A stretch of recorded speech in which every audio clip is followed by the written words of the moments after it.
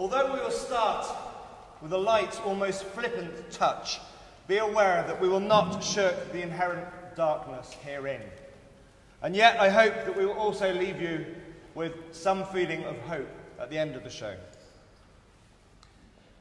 In 1914, there was no national radio, and gramophones were largely for the wealthy, so music hall hits were a vital recruiting tool.